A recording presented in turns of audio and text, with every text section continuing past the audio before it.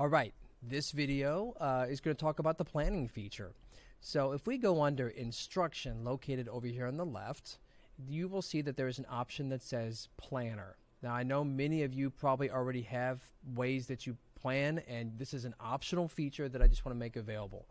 So if we go under planner, you can see here it will have a teacher's schedule listed in here. So I can see here, we've got chemistry B up here, and then I've got another chem B, so forth, and I can change if I want to look for just a particular day, or if I want to see a day in the future, if I want to see an entire month view, a week. Here we go. So let's just say I want to plan for this day. You can see there's nothing listed in this white space here, which means there's no plan that's been created.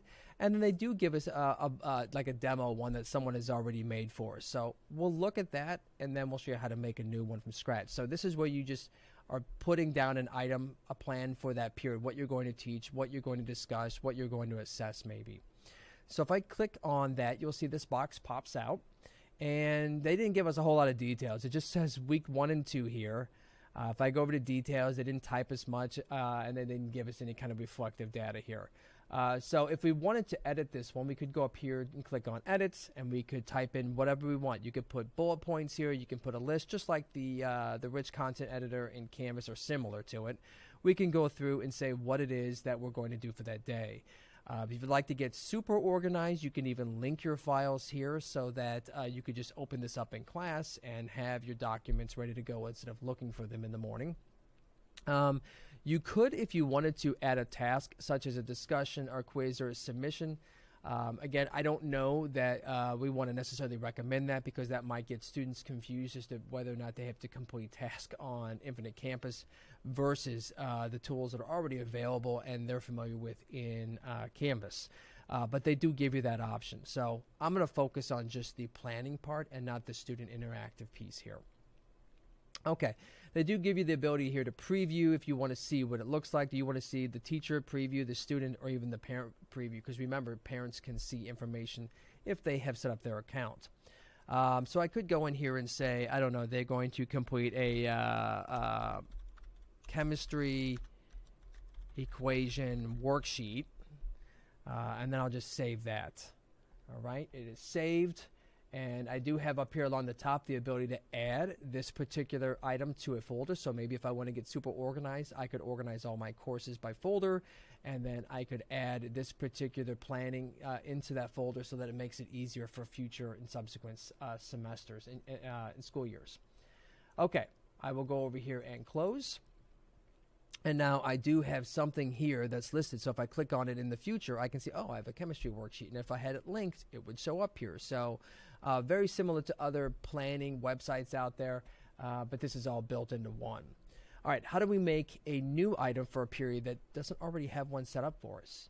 So over here, I can choose new, and I can go in here and decide. I'm going to say that I want to make a new resource, because I don't know that I want to list these up here, because then students will see them and that'll get confusing with what's on Canvas and what's unique to this site. So I'm just going to say that this is a new resource, and I'm going to say that students are going to solve equations here in this class. I don't know, I'm just making this up as I go along. Solve equations. That's what they're going to do. When's the start date for it? It's going to start on this date that we're on. I'm just going to say it's going to finish on that date. And then I'm just going to press save. Again, this is just the teacher planner. I'm not trying to confuse students with what we're syncing from Canvas. That's coming up in a later video. All right, if I press close now, you can see here on my teacher planner, I have solve equations. All right, so that is all nice and neat there for me. If I needed to print this out and maybe give this to for a substitute, it's really nice. If you do have things in here, it will go ahead and put your sub-plans together. At least that's how I see this as being really helpful.